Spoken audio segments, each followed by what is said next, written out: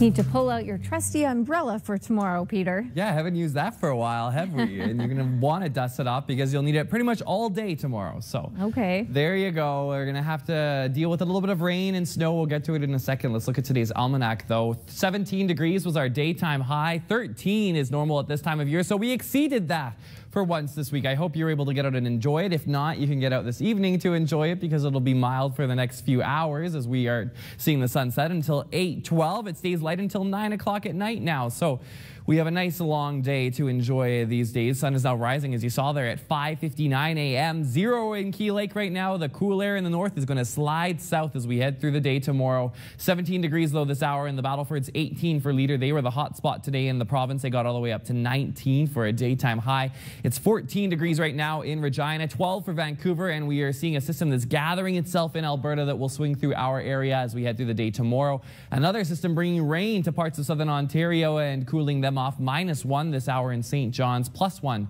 for Halifax. This is the reason why it was so warm today. We had a bit of a ridge over top of us in the upper atmosphere, and that's going to kind of go away. We're getting cooler air that's going to try and slide south in the upper atmosphere. What's going on at the surface, we'll show you here. High pressure kept us clear and sunny today. This is that cold front dividing us in the south from the cool air in the Arctic and in northern Saskatchewan as well that we just saw there. And this is that system I was talking about that's gathering itself in Alberta that'll slide into southwestern Saskatchewan tomorrow. As it does so, it's actually going to stall this cold front right over our area. So we're actually going to see that rain throughout the day. Typically, these fronts would quickly slide through, but because that system moves in, it's going to hold it over our area for a little longer. So when you head out the door tomorrow morning, we'll be dealing with the rain. And then as we head through the afternoon, that front will stall over our area. Noon hour it'll be wet, and as we head into the early afternoon it will be as well. I think it'll start advancing forward though as we head into the 3 o'clock, 4 o'clock hour. Then into your Saturday, another chance of showers as well, just light sprinkles though, and it's your Sunday that we're keeping our close eye on, some snow potentially moving into our forecast picture. So watch as this cold air advances through the day tomorrow, and it's going to stick around all weekend, even into next week. We're going to see the cool temperatures around, and winds will be a little breezy tomorrow afternoon as well from the north.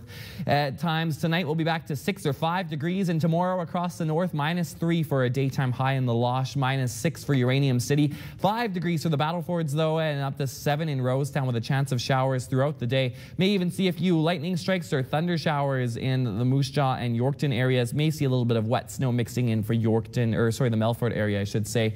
In Saskatoon, when you wake up tomorrow morning, it'll be lightly raining around 4 degrees. That rain will pick up through the morning hours and then it'll ease off. We may only see a slight risk into the 4 o'clock hour, and as we look ahead to your 7-day forecast, it'll be cool this weekend. Chance of showers later on Saturday. We may catch some morning sunny breaks on Saturday. Then the snow moves in likely on Sunday.